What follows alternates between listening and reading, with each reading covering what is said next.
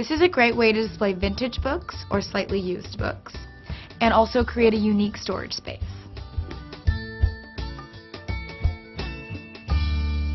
You will need books, glue sticks, a glue gun, an X-Acto knife, a cutting mat, and a box.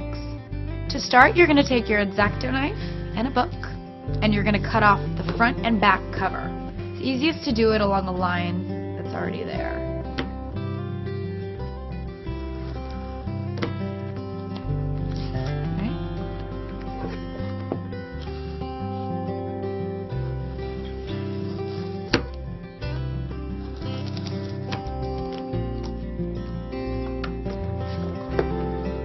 Now you're going to continue and you're going to cut all of the pages out of the book, and you're going to try and keep a really flat surface as you do it.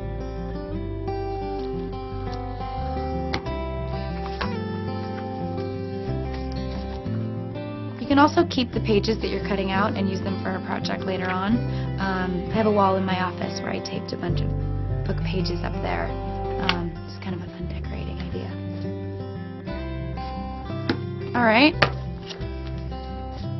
Now that all the pages are out, if it's uneven at all, you can always trim it down at the very end. Now you're going to continue that step with all of your books.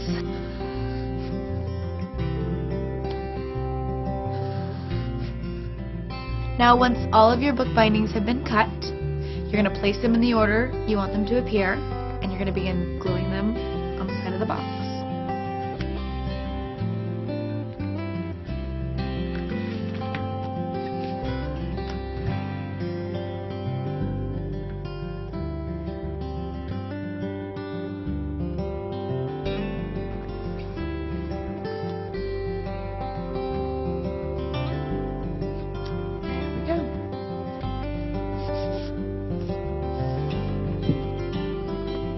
Now you just place this on your shelf and you have easy storage.